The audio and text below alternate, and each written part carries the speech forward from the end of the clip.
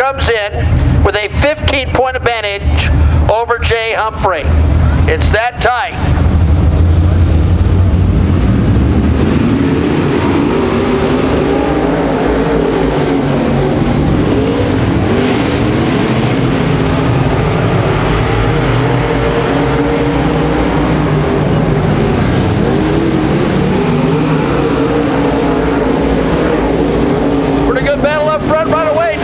But you know he'd be tough. Prince tries to hold him back, but sometimes the tide's just a little too strong. And Gilpin takes the lead, and we got trouble in River City. Yellow is out. Corey Skipton, one that's involved. Put the pressure on Devin, but Devin's an awful tough hombre. And here we go.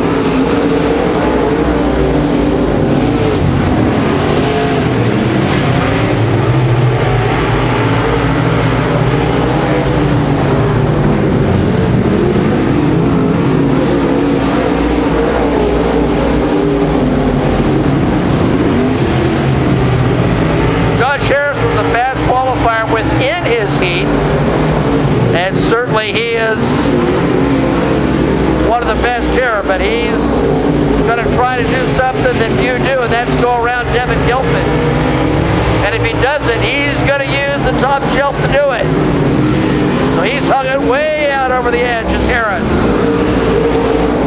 Now you want to sneak up on Devin and not let him know you're there. You don't want to show him a bumper, because Devin's smart enough to go take that lane away in a hurry. And Dasco number 1 out front. Prince still running in the 3rd position, but hard to take your eyes off the battle up front. Now Devin slipped up there a little bit.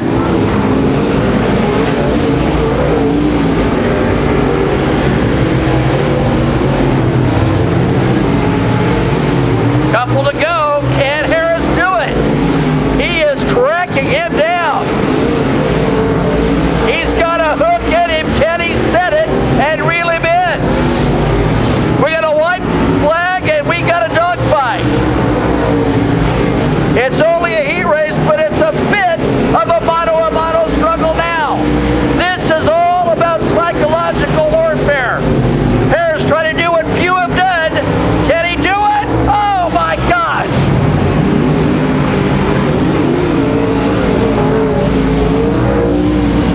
Gilpin does it. He came so close.